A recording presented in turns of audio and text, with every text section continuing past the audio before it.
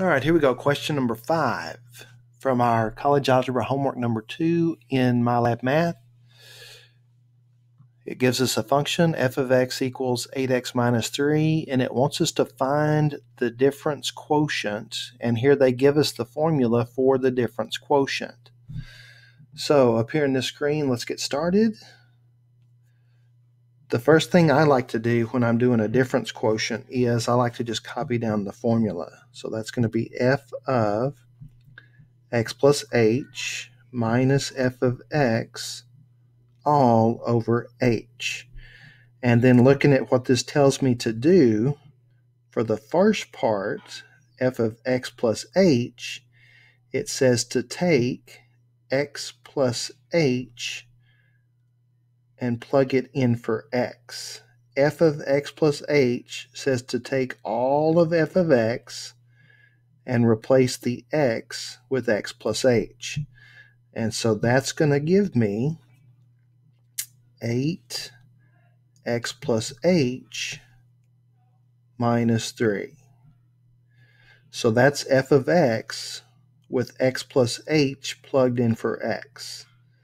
Okay, and then the next step, it says minus f of x. So we're going to subtract the original function, 8x minus 3.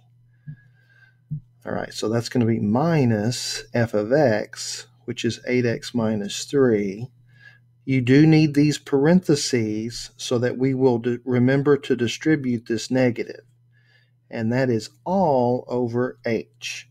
And now we need to simplify this. So we're going to distribute the 8, and that's going to give us 8x plus 8h minus 3, and then minus 8x plus 3, because that minus got to distribute, and a negative make a plus 3, all over h.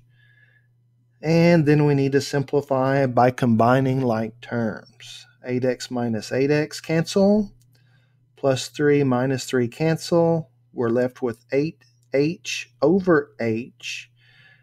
And since that's the only thing that's left, 8h over h, the h's will cancel. And the final answer is just 8.